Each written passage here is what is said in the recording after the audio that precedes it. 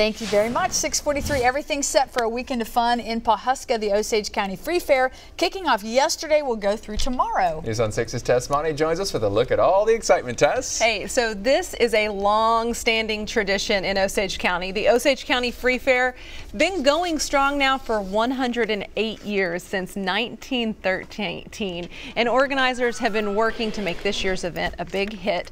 It's a smaller fair, but it has plenty of carnival rides, and the fair hosted a school day Thursday, so lots of kiddos were there having a blast. Inside here, vendors are set up with goodies, crafts, even some informational booths. And the fair board vice chair says you cannot beat a small town county fair, and hopes folks from outside of Osage County will stop by to see what it's all about.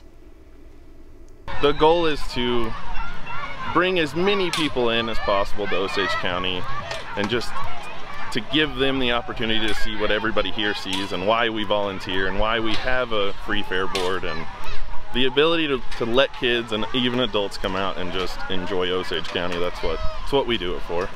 It was a lot of fun there. Manda to Use Zoo, it's a petting zoo. Also part of the event, the owner has some domestic and exotic animals, everything from llamas, donkeys, chickens, rabbits to a coatimundi and a cavy.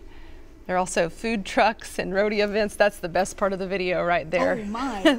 That's the coatimundi named Cody. The fair runs today and tomorrow at the Osage County Fairgrounds in Pawhuska. It is free, and we have linked more information at newson6.com. I love it. I bet a little bit of food too out there. Oh yeah, food, you know, exhibits and 4-H and all the blue ribbons. Lots of fun. Thanks, Tess. Awesome.